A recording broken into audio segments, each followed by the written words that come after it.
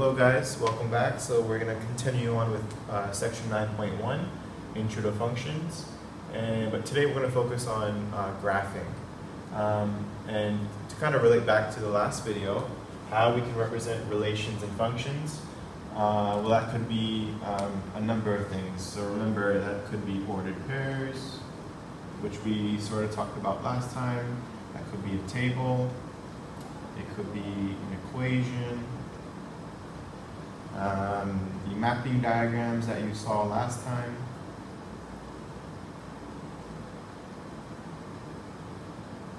Or, again, they could be represented in a graph. Okay, so that is what we are going to focus on today. Alright, so let's continue on. I have given you 5 scenarios, or 5 situations. I've put certain graphs to display whether that is a function or not. A tool that you guys can use is called the vertical line test. Now what the vertical line test does, it's a tool that can determine whether each of these or any of these are a function or not. So remember, function, you have one x for one unique y. And what happens here, if I can show you for A, is if we put a vertical line, will that vertical line touch that graph, this red line, anywhere more than once? So if we go along from left to right, it does not touch anywhere on that red line more than once. So again, go back to what a function actually means. 1x for one unique y. Okay, so x's cannot repeat. So if we go on to B, if we go from left to right, your x's will not have more than one y. Okay? If we go on to C, so A and B so far are functions. If we go on to C, if I go from left to right, well, guess what? This chopstick here, which is I'm using for my vertical line test, that will end up being touched twice, here and here. Okay? Let's call this line -3. So -3 would have 2 y's in this case. So let's call this -3, 4, and let's call this -3, -3. Okay, so again, your x value is being repeated and does not have one unique y. So this, using the vertical line test, would not be a function. Go on to D, again from left to right, is it a function or not? Well, this does not touch the red line or our graph more than once. E, which is a absolute value equation, or absolute value of graph, does not touch more than once. So this would be a function. So everything is a function except for C. So just a quick example here, just to kind of lay the foundation.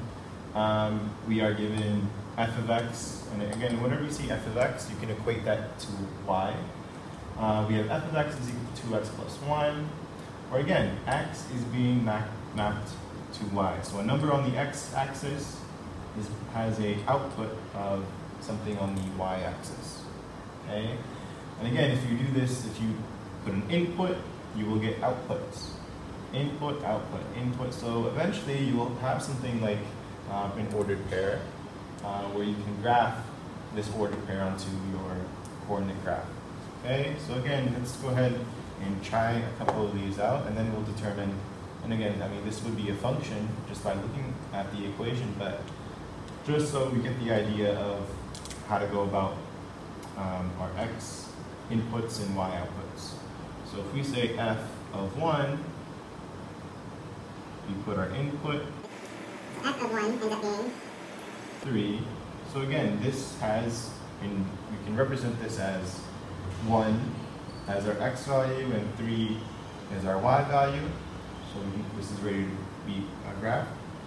Let's put on 2 input. 2, so 2. So f of 2 is equal to 5. So input 2 and output is 5. Okay, you can keep going with that. But again, just to kind of wrap this up, we have 1 and 3, 2 and 5. Okay. And again, you can keep going. Negative numbers, greater numbers than 2. But eventually, as you can see, this would eventually just be a function and a linear representation, linear graph of 2x. Defined by g, where x is mapped to 3 minus 2x, with the aid of the graph of y, which is equal to 3 minus 2x. There's two parts to this problem.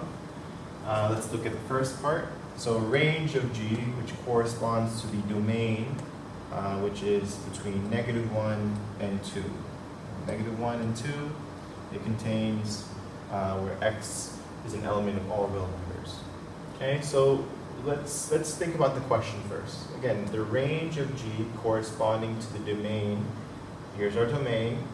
We need to find the range of what our inputs are. So it's between -1 and 2. Okay, so remember, we need to go ahead and put our inputs first to find out what our outputs are graphically.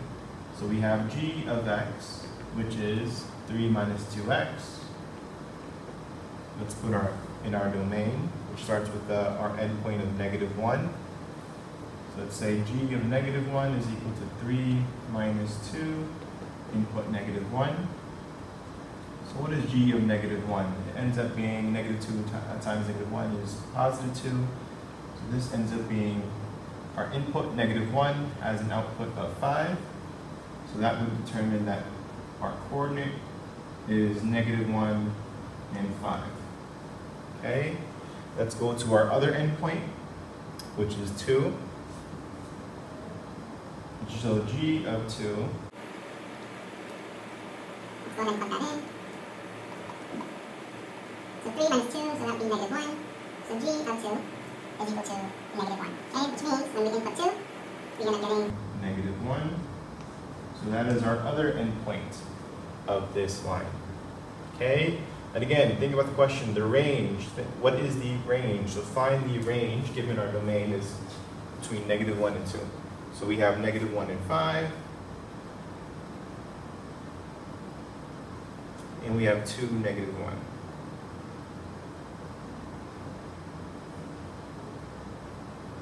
Okay, so when it comes to its range, again, range goes from bottom to up or up to bottom. You're looking at it vertically.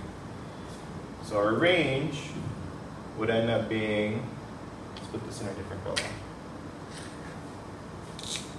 So I have y is such that it's between, let's look at the bottom first. Where does it end up on the y-axis? It is at -1. If we keep going, it ends up at 5.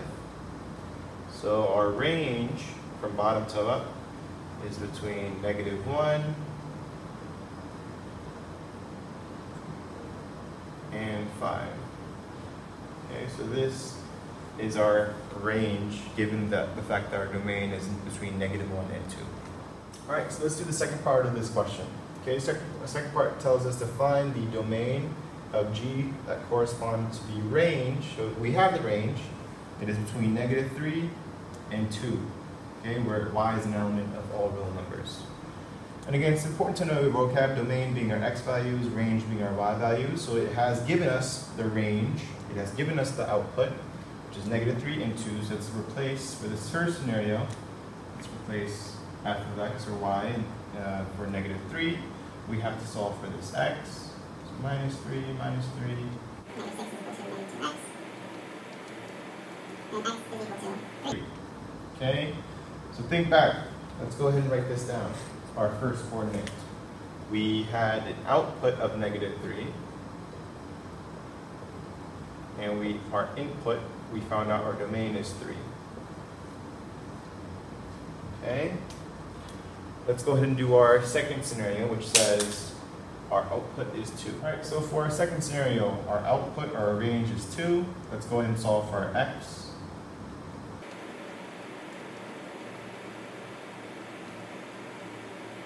Okay, our input, again, is 1/2. And our output was 2. Okay, so we have our two endpoints of this line. Let's go ahead and graph. So 3, -3. And we have 1/2 and 2. All right. And again, think about the question. We are determining the domain of G. So domain, you're going from left to right. So I have from left, I have 1/2. And I keep going until I hit, again, our y value, which is at 3. This ends up being at 3 as well. So from left to right, we go from 1/2 to 3. So we would determine and write this as domain. So x is such that x is between 1/2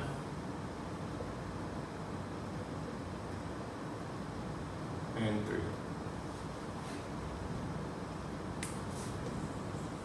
Alright, so here is your practice problem. Go ahead and make sure you have a graph along with answering A and B. Okay, we'll see you guys tomorrow.